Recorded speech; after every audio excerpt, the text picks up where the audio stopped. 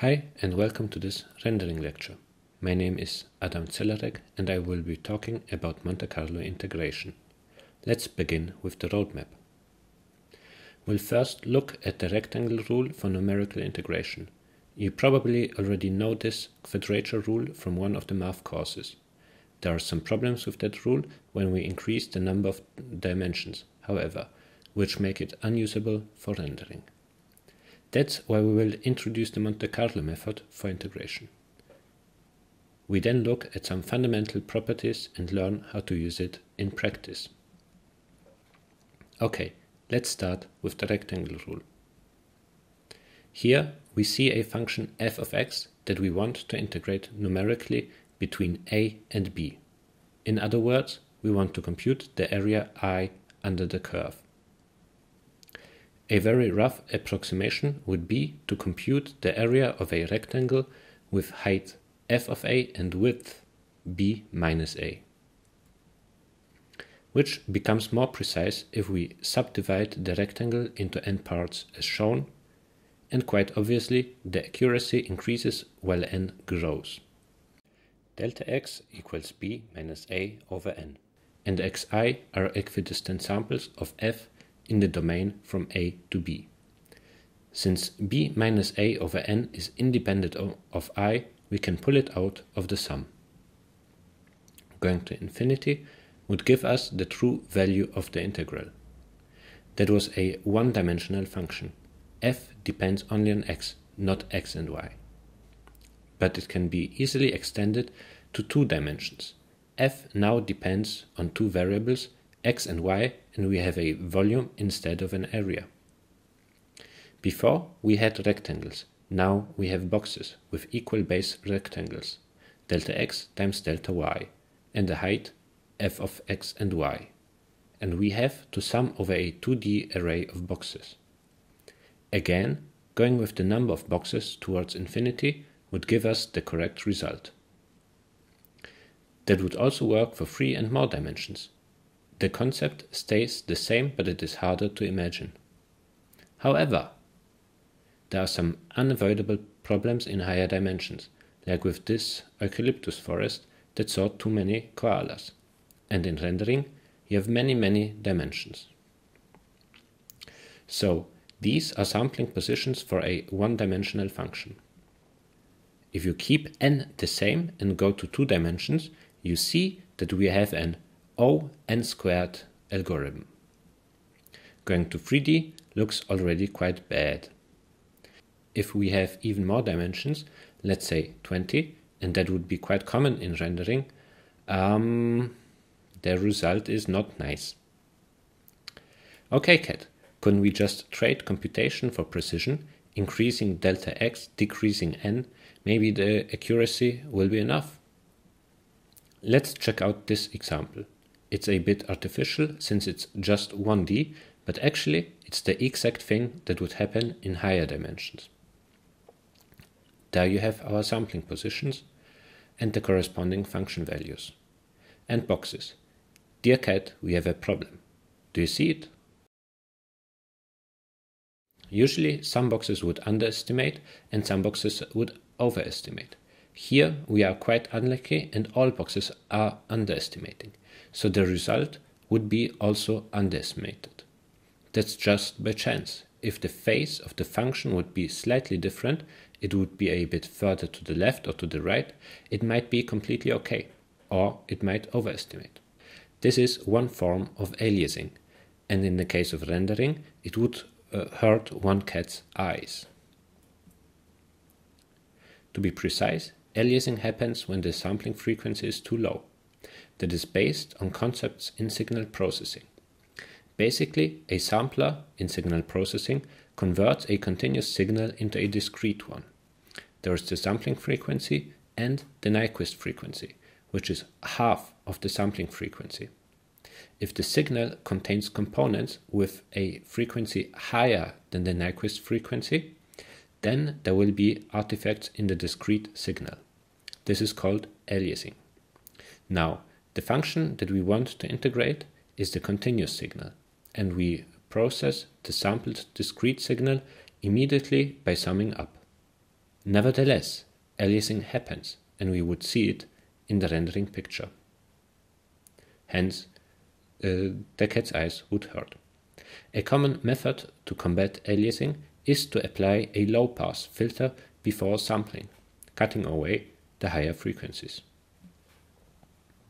But that would be non-trivial, actually, and we have a better method. We will describe a better estimator, better for high-dimensional integrals, at least. Monte Carlo integration, or another term would be Monte Carlo estimator for integration. But what's an estimator precisely? I mean, clearly it's estimating something. According to Wikipedia, an estimator is a rule for calculating an estimate of a given quantity based on observed data. For example, the sample mean is a commonly used estimator of the population mean. The rectangle rule we saw before is also an estimator. We might add that most estimators are stochastic variables as well. The rectangle rule one is not stochastic. What are stochastic variables again? Wikipedia, a variable whose values depend on outcomes of a random phenomena. You probably guess correctly that we are going random now. In our case, we will make the sampling positions random. And algorithms that use random numbers are often called Monte Carlo algorithms, not only those for integration. The name stems from the casino in Monte Carlo, I guess. Wikipedia gave the example of the sample mean as an estimate for the population mean. When we look at the rectangle rule estimator, we see exactly that. It's actually a mean. Look at it. We can push the b minus a back in to make it even more clear. Here we have it again, the problematic example from before. And we said that equidistant sampling can be a problem, so maybe we can keep the number of samples the same, use the same delta x, but randomize the positions. It looks about right, no? But the cat is critical. Will it actually work? The change in the algorithm is just few lines of code, but mathematically it's something totally different. No guarantees, we might just get a random number. In short, yes, it works. But still, we have to prove it. And, unfortunately, we'll need a bit of statistics for that. If you remember statistics pretty well at TU Wien, that would be the bachelor course Statistik und Wahrscheinlichkeitstheorie, you can skip most of it. Otherwise, fear not, the cat is with you. In daily life, we mostly see discrete randomness. For instance, a coin flip, a toss of a die, the casino, etc. You probably remember that there is a set of possible outcomes, each with a certain probability, and probabilities sum up to 1. Well, in Monte Carlo integration, we deal mostly with continuous statistics. In this lesson, we will only use continuous. A real-life example would be the weight distribution of a cat, described by the probability density function, in short PDF. The cat's weights probably follow a normal distribution with certain parameters. Another example would be a uniform distribution between A and B.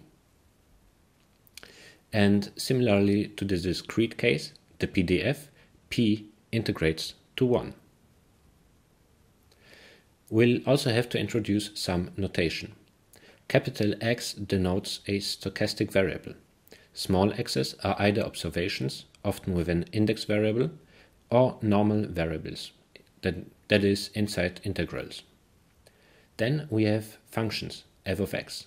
These functions can either eat stochastic variables, producing a new stochastic variable, or just normal variables, observations or inside integrals. PDFs are also just functions, but with some special conditions. They integrate to 1 and they are positive.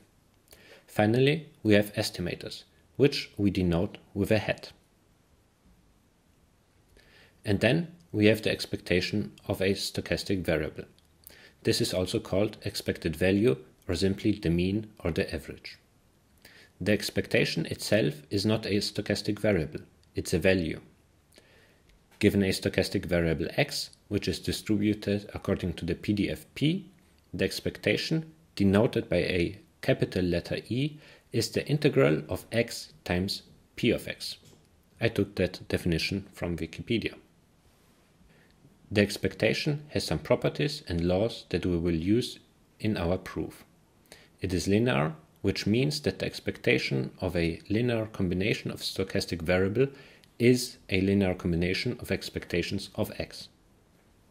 For example, expectation of a times x plus b times x is a times expectation plus b times expectation. A and b are constants here. Then we have the law of the unconscious statistician. The expectation of a function of x is the integral of f of x times p of x. Finally, we need the law of large numbers. It states that the average of observations converges almost surely towards the expectation when increasing the number of samples and all x are independent and identically distributed. In short, IID. ID simply means that we don't do anything funny. This law is independent of the PDF of x. The PDF is only taken into account implicitly when used for taking the observations of x. Alrighty, mighty cat, let's look back at our problem from before. There is our estimator, 1 over n times the sum of b minus a times f of x. We saw the uniform distribution already once. Its PDF is 1 over b minus a. We can plug those two friends together. 1 over p replaces the factor b minus a. We removed I here because we want to prove that it is a good estimator. We don't know it yet. And our xi's are observations or samples of a uniform distribution now. Next, we use the law of large numbers. The limes of the average is the expectation. We said that the samples of x are taken from a uniform distribution, so we note that down in here. However, this is not the distribution that was used to apply the law of large numbers. F of x divided by p of x is not distributed uniformly. But it is enough that the samples f over p are independent and identically distributed. Now we have that expectation and we can plug it into the law of the unconscious statistician. The f from the law is f over p and the distribution is uniform. So our result is an integral of f over p times p. And well, the probabilities cancel out and we see that this integral is in fact I. Great, the cat is happy. This is our proof. And here we also see that we can replace the uniform distribution by any other distribution. We'll see shortly how that can benefit us. This is actually quite exciting. The cat is super happy. Wait. What if p of x becomes 0? We said that we can replace it by any probability density function. Division by 0 is undefined. That's a good catch. And the result of Monte Carlo integration becomes actually wrong when p is 0 but f is not.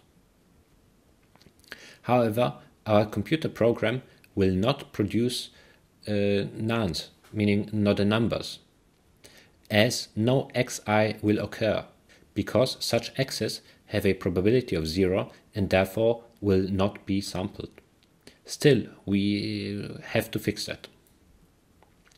And we can do that by requiring that the probability is greater than 0 inside the integration domain. In practice, it is enough that p of x is greater than 0 whenever f of x is not 0. And here we have it again, the Monte Carlo estimator with all its glory. Appreciate its beauty.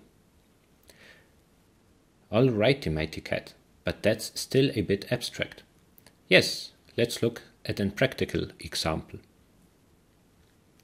Here we go. We are looking at a 2D function. The equation is on the top left. You see a plot of that function on the right. The integration area is a rectangle between -1/-1 and 1.2/1.2, just so its dimensions are not 1 by 1. And we want to integrate it. Here you see an implementation using Python and NumPy. We create n uniformly distributed samples between a and b with probability p. Our samples are then computed with f over p, and the average is the estimate. That's all. We can now look at how the estimate behaves when we increase n. With small n, the estimate is imprecise, but when we increase it, the estimate becomes gradually better and better. And it pretty much stops to wiggle around when we further increase n. By the way, here you also see that different runs will produce different curves. Let's try to get more insight into the error. Generally, there are two types of errors for estimators, not only Monte Carlo estimators but in general. We have bias and we have variance. The rectangle rule estimator has bias, while the Monte Carlo estimator has variance. The wiggling in the previous graphs is the variance of the Monte Carlo estimator. It sometimes produces a larger and sometimes a smaller value. Let's now look at bias. The expectation of biased estimators is not the value that we want to estimate, no matter how large n is. This does not mean that such biased estimators are worse than unbiased ones. The bias can be much smaller than the variance. Unbiased estimators, on the other hand, have a correct expectation.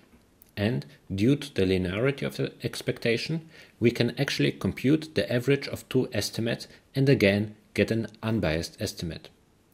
And in addition, this new estimate will be more precise than the separate estimates. In practice, it's quite common to trade variance for increased bias, but we won't go there now. Let's look at an example instead. We have the rectangle rule estimator on top, and you see that no matter how often we run it, the result is always the same. Clearly, the variance is 0, and the bias is -2.301, etc. The Monte Carlo estimator, on the other hand, produces a different result every time. Variance is not 0. We could estimate it by running the estimator many times and using the equations for variance. The bias is 0, as we have proved before. We said that we can improve the estimate by averaging several runs. Let's do that. Here we go. Sum and divide by 4. The result, 30.885, etc., is more precise than the individual estimates with an error of approximately -1.19. Okay, let's look at variance in more detail. There are some important concepts. And then we'll look at importance sampling, a way to reduce variance. We see the Monte Carlo estimator on top. We saw that we can run it several times and we could estimate the variance empirically. But we are at an university and we should try to do things more principled. And even if you're not at a university, that's still a good idea. We'll get to that in a second, but we need another short statistics recap before. Variance is the expectation of the quadratic deviation between the stochastic variable and its expectation. You probably know it, and Wikipedia also shows us another way to compute it. But yeah, let's leave it at that. Unlike expectation, the variance is not linear, but we can still say something about the variance of a linear combination of stochastic variables. Look at the formula. We can square the constant a and then pull it out. The variance of a sum of stochastic variables is the sum of the variances. That's all we need. Time to plug things together again. That linear combination is quite handy when we look at the estimator. Variance of the estimator, we expand the estimator, square the constant and pull it out, pull out the sum, And the variance of f over p is a constant, and the sum of n constants is n times the constant, and the n cancels out. What remains is that the variance of the estimator I is 1 over n times the variance of a single sample.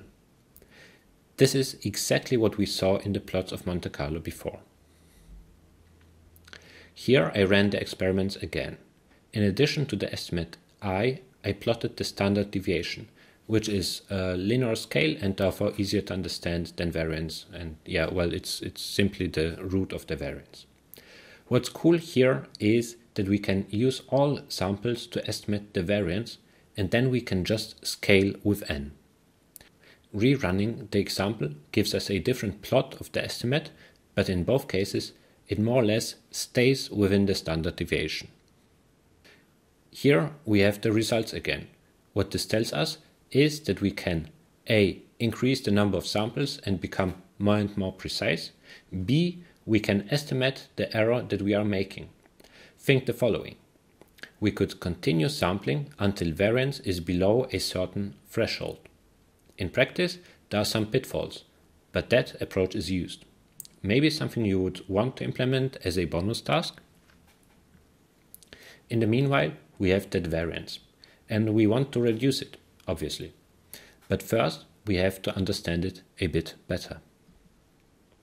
Let's look at this example of a function f of x that we want to integrate using Monte Carlo. We said that we can choose the PDF for our samples x freely. Different choices make life more difficult. Well, let's look at this choice. Variance of f over p, right? Here we have a very large f and a very small p. F over p will be very large. Here, on the other hand, our p is large and f very small. So, f over p will be something very small. We can do better. Even the uniform distribution would be better. Let's take a look. Here we now have a larger p. So f over p will be still large but smaller than before. Here p is still larger, but the difference is smaller. Overall, the variance will be smaller, but Overall, the variance will be smaller, but we could find a better p. Look at this. P is still smaller, but it must be if f integrates to something larger than p. This p looks quite good, really, and it is because we defined p as f scaled with a constant s. P needs to integrate to 1, so we can compute s as 1 over the integral of f. Let's look at the variance of an estimator with such a p. We simply plug p into the variance equation and, after cancelling out f over f, arrive at the variance of 1 over s. S is constant, so we have a variance of 0. Variance of 0? That sounds like a perfect estimator. We would need only one sample to estimate I perfectly. That sounds wrong, doesn't it? Well, the thing is that in practice it's not possible to get such a probability density function for non-trivial problems. Start with the fact that computing S would involve the integral of f, which is the problem that we started with. There is an ingenious algorithm that goes into that direction. It's called Metropolis light transport, and it's based on correlated chains of samples. However, that algorithm has some other problems and it is too complicated for now. Instead, we will try to use PDFs that are as close to f as possible. This method is called importance sampling because we try to sample important parts of f. We'll see more about that in one of the upcoming lectures. Before that, let's try to understand how to apply Monte Carlo in rendering. In the last lecture, we had those hemispheres. And it's not immediately clear how the 1D, 2D stuff that we saw now maps to these hemispheres. Functions on the hemisphere, that might be hard to imagine. It's a bit weird, no? Well, a 2D Cartesian coordinate plane can be seen as a surface in 3D. We call such a surface a 2D manifold in 3D space. Locally, you can move in two independent directions. You can do the same on a hemisphere. Locally, you can move in two independent directions. It's just another manifold in space. Let's say we have a point x on that manifold. We can have a function f that assigns a certain value to the point. The PDF is also just a function, so that also works. And we can have different systems to describe the point or its coordinates. For a flat surface, we could have UV coordinates or global XYZ coordinates or other options. For the hemisphere, we could have two angles, theta and phi, or we could have a local vector xyz with a length of 1, so that we stay on the manifold, or we could have the origin of the hemisphere and another point in space and define the point by intersection, vector of length 1, pretty similar to the second description method actually. This is just to paint a picture. Now for choices of the PDF. For the surface, uniform distribution is often a good choice, but we could also have linear or Gaussian or even a PDF based on a texture. The choice of importance sampling strategy depends on the function that we want to integrate. For the hemisphere, we could have a uniform distribution, we could map a surface to the hemisphere and use that. We could use importance sampling of the BRDF, so that's the material. We'll see an example on the next slide, or the cosine, which can be used for diffuse materials to account for the cosine rule. Here we see two different sampling strategies for a BRDF. On top, uniform sampling, and on the bottom, importance sampling. The BRDF function along with few samples is visualized in the middle and the result of rendering on the right. We clearly see that importance sampling gives us less noise in the result. That's what I showed you in the previous chapter. The PDF is closer to the function that we want to integrate and therefore we have less noise. Right now we will not look further into these importance sampling techniques. We have a separate lecture for that. Stay tuned. Uniform sampling of a rectangle is pretty easy. We did it in an example before already.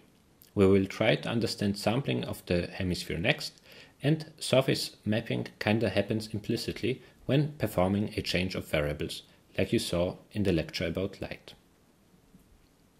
Okay, finally, let's try to understand that hemisphere. We have seen that equation before. The result is the light going to the camera. We are integrating over the hemisphere, and the function consists of the material BRDF times the incoming light times the cosine. Now we will try to get some intuition on how to perform Monte Carlo integration on it. As said, this function just eats certain values in whatever representation and returns another value. We assume a white diffuse material for now, so the BRDF becomes 1 over pi. Incoming light is computed by tracing rays. These lights are further away, somewhere in the scene, but for the integral that part doesn't matter. So we can assume that they sit right on the surface. And multiplying it with the cosine basically weights the lights depending on theta. Finally, the hemisphere. Well, we can use an analogy of Earth and a 2D map of the continents. Since we only need a hemisphere and not a sphere, we cut it in half. Sorry, Australia, there are no kangaroos in Austria. We can describe any point on the upper hemisphere by phi and theta. But be aware, Greenland and Svalbard are way too big on that flat map. They are overrepresented. We can multiply with sine of theta to account for that. And so we arrive at this mapping. Instead of integrating over the hemisphere, we have two integrals now that use a rectangular domain. And we could use uniform sampling of theta and phi for integration, just like before in the example. We compute the integrals separately for 3 color channels, and this is just to visualize that these are really just 2D functions, so we are computing the volume under these 2D functions. In practice, we will not split the integral into theta and phi, but sample the hemisphere directly. That saves us computing sine, and some of the important sampling methods would be difficult in this domain. Now that you understand Monte Carlo integration and the hemisphere, we can finally apply it to compute some nice renderings.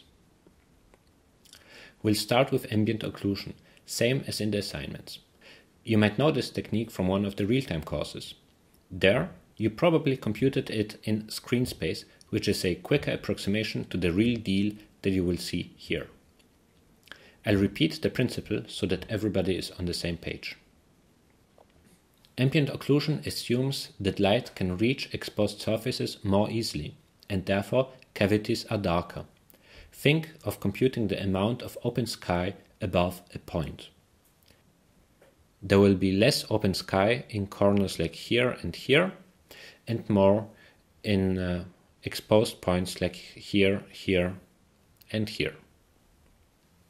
We can compute it by integrating the hemisphere and checking outgoing rays. Very often, the length of the ray will be kept. Here is the integral for reflected light. This is not the integral for ambient occlusion yet, but will arrive there shortly. We assume white diffuse material again, and replace the incoming light by a shadow ray that gives either 0 or 1, depending on whether the ray hits something or not. We still need the cosine, which is easy to compute using a dot product between omega, the sample direction, and the normal. And that's the algorithm. We start at the camera, cast a ray according to the pixel position, finding our first hit point. On that hit point, we evaluate that integral using Monte Carlo. To that end, we generate a sample omega using uniform sampling. Search the internet or check our assignments if you want to know the formula. We then evaluate the function 1 over pi times visibility, which needs a raycast into the scene, times dot between the normal and omega. Next, we divide by the probability, which is 1 over the surface area, since we do uniform sampling, and the surface of the hemisphere is 2p, according to Wikipedia. And finally, we compute the average of these samples. Here is some pseudocode. When implementing, you can pause or read the slides on the course homepage. Note that for our students, which use Nori, that code is spread over several files and classes. In particular, the loop over n is done globally, while the integrator code will be in separate plugins. The assignment sheets should give enough hints on where to find the relevant parts. The good thing is that these can then be reused for other integrators. Let's now look at direct lighting, or in other words, how to compute soft shadows. Basically, what that does is computing the percentage of visible light for every surface point visible in the camera. It's not that different from the ambient occlusion case, just that we aim for light source surfaces instead of the whole world. We can do that in two ways, either sampling the whole hemisphere or perform a change of variables and sample the light source surface. In the assignments, you can implement both ways. The first way is quite similar to ambient occlusion code-wise, so we'll skip it. For the second way, we have seen all the necessary parts in the lecture about light, but we still need to assemble them. Again, the integral for outgoing light, but there is no surface sampling. Here we have the integral for incoming light with surface sampling and the change of variables, but without the BRDF. Easy enough to plug those two friends together, but something is missing. Can you spot it? I'll give you a few seconds. The visibility term. We need ray tracing to compute it. That's the same, but cosines and distance squared is expanded. And here we have some pseudocode again. That is it for today. Next lecture we will take a look at the rendering equation, which describes the scattering of light over several bounces. And after that we'll look at path tracing, the most important rendering algorithm.